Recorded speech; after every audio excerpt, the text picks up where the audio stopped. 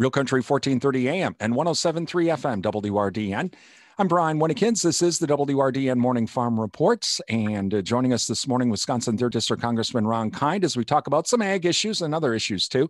And thank you to our newsmaker sponsors, including A&J Agronomy, Synergy Co-op, Osteoplastics, Annabis Silo, the Animal Wellness Center of Buffalo Valley, and Compeer Financial.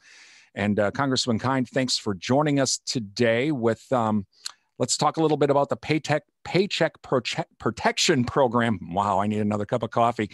With that, there's been a recent story that it looks like rural states like Wisconsin received most of that money, which actually I think is a good news. Yeah, it is. I just refer to it now as P3, Brian. I save myself a lot of problems, just the P3 program. But yeah, I worked hard to make sure that our family farmers also qualified as a small business for the Paycheck Protection Program, or the P3 program, because they are small businesses and they have been going through a very tough time during the COVID crisis. And so we accomplished that last year in the COVID package. And we're making sure that it is being rolled out and worked well with the Small Business Administration. You're right, Wisconsin has benefited greatly given the number of small family farmers that have been applying and qualifying for this assistance, but it's not complete because the Small Business Administration has decided to limit the qualification to just sole proprietorships, which is most of the family farmers in Wisconsin and throughout the country. But that does exclude partnerships and LLCs, and that wasn't Congress's intent. As long as you're a family farm operation with up to $100,000 worth of gross profits using Schedule F as your tax form, you should be qualifying for the P3 program. So we're working with SBA now to clarify that. If they can't do it internally, we'll try to get language in this next COVID package to take care of it so that all of our family farmers are qualifying.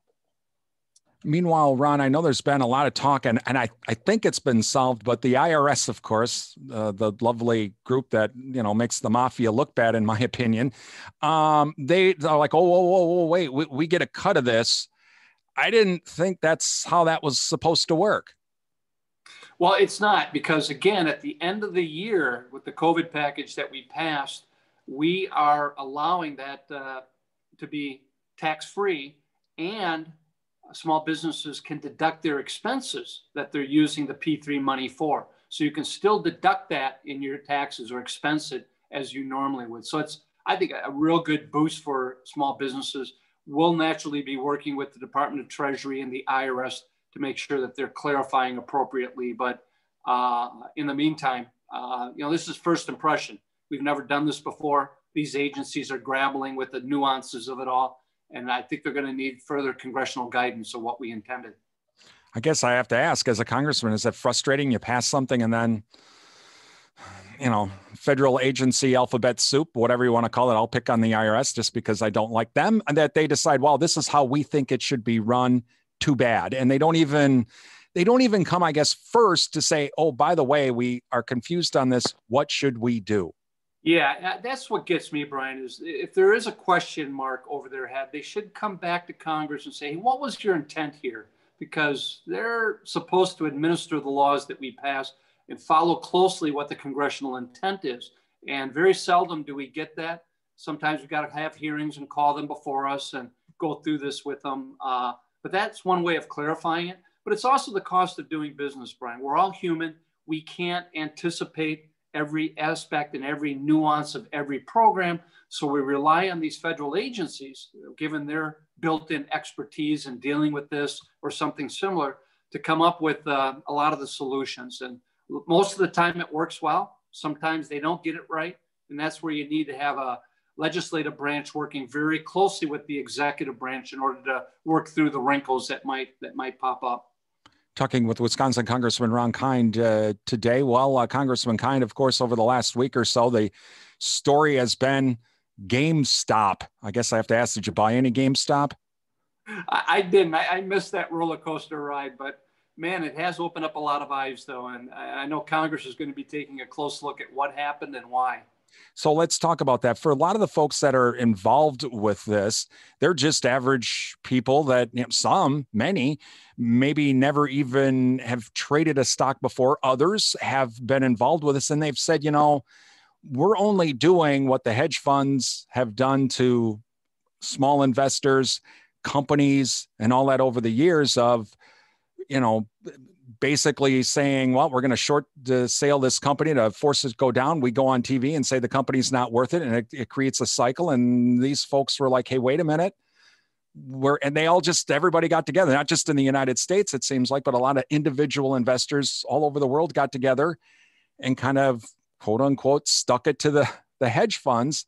And now the hedge funds are asking for regulatory relief, but not just in the stock market, but also in commodities, agriculture commodities, and all of that. Have these folks exposed something that's been going on for years that maybe Congress needs to look at? Yeah, I think, first of all, I like the idea that there are avenues now to democratize investing in America. So the individual investor who may not have a lot of money to begin with, but does want to invest for the long term, isn't hit with a lot of expenses, a lot of brokerage fees, a lot of hidden expenses, and just buying some basic shares of stock. That's a good thing. But I think one of the caveats to what we've seen over the last week is be careful with the information that you're getting from the internet when it comes to your own finances, because sometimes groupthink doesn't work that well, and you could get caught in a frenzy and invest when things are going up.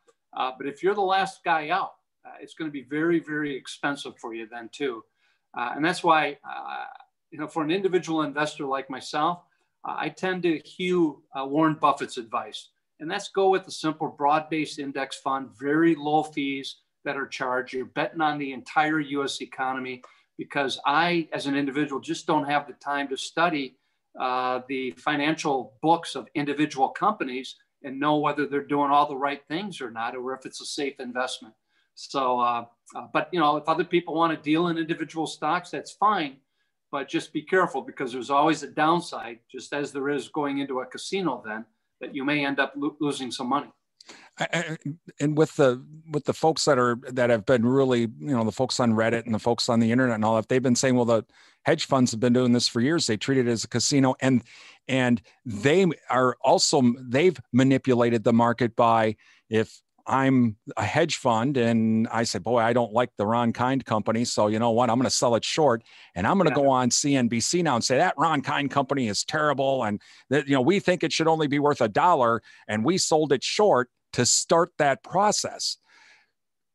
Shouldn't that be just as wrong as what these people are doing, where they said, you know what, we disagree, and let's try to get the stock to go back the other way?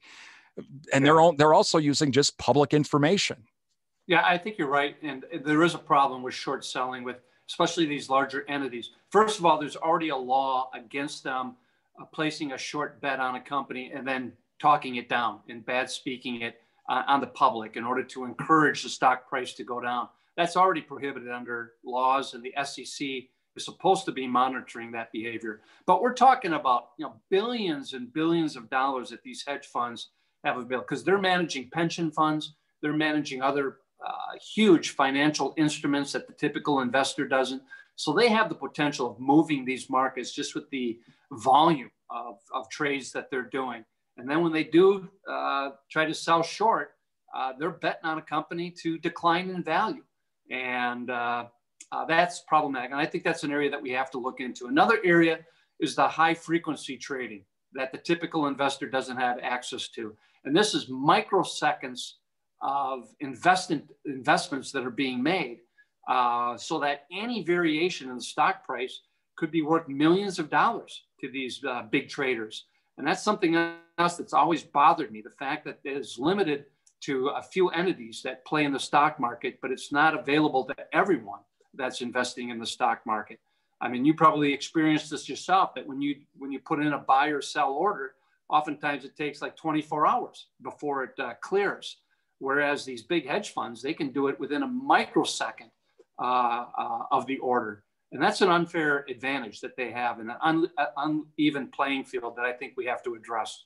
Does some of that also have to translate to the commodity markets? Because again, they could do all the exact same thing with commodities and affect the family farm and the farm gate price back here at home.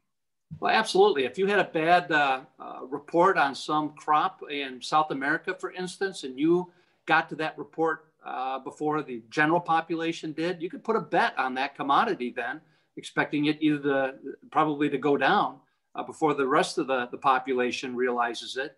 And that again gives you an unfair advantage with the information that's available. So this stuff does get complicated, but we need to figure out more ways. And this is an area that I've carved out for myself, Brian, on the Ways and Means committees. How can we democratize retirement savings opportunity for just the average people, especially those working in small businesses who oftentimes find it difficult to set up a 401k or a simple IRA.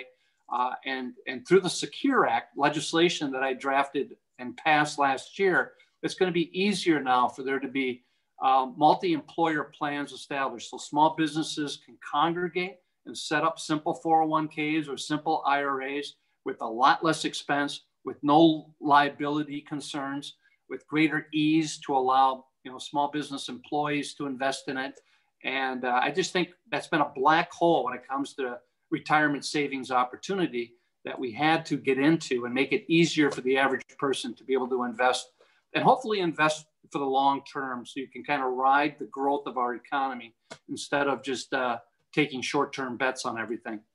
Is there any talk about potentially doing something like that? Even, I know you can have a personal 401k, and farmers may have that right now, but is that something even for farmers? Because it might be a little bit harder. Again, for myself, I like the fact that if I want to buy one share of John Deere, I can do that and slowly build that up. So, and we have that right now. And there's always a concern that there's going to be so much regulation, we're going to lose that. But what about for farmers? Yeah, absolutely. Farmers would be able to participate in this Secure Act as well, because again, they're going to be able to congregate, whether it's through the Farm Bureau or Farmers Union or some other farm entity, to be able to offer these retirement savings plans for their membership. And I see great potential in the coming years of that just exploding and making it a lot easier for people who normally wouldn't have had the means or the resources themselves to do it on their own, to be able to do this within kind of a small business format. What about the online brokerages? There's, a lot of the folks that are involved with GameStop, they're like, oh, these online brokerages, we figured out where they're in cahoots with the hedge funds because they limited our trades, which then affects how that short squeeze works. What about like the Robin Hoods and the Weebles and some of these other online brokerages? Does there need to be some review of them?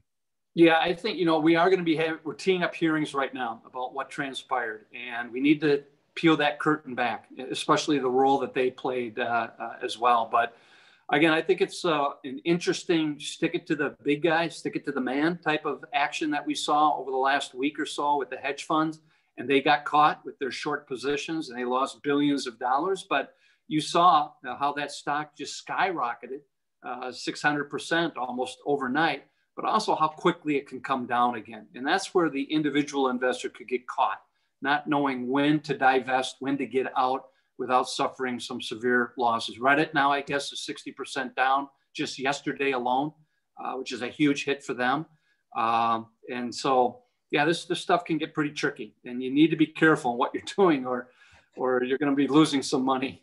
My dad always said, when you do stuff like that, don't be greedy, because all pigs go to slaughter. And that's probably on both sides of that, big or small. That's right. All right. Well, Congressman Kind, again, we appreciate you joining us this morning. Good. Anything but talking about the Green Bay Packers. I'm reeling from Brian. Yeah. And now there's where you should be holding hearings. I mean, if we're going to hold hearings about something, you need to call Matt LaFleur in and Mike Pettin, even though he's not with them. And I think you need to hold hearings on that, because we need some answers here. Well, my answer was go for it on fourth down. Keep the ball in the hands of the MVP player, and don't expect your defense, which has been shaky, to have to make a stop for you to win a game. Exactly. Wisconsin 3rd District Congressman Ron Kind, you're listening to the WRDN Morning Farm Report.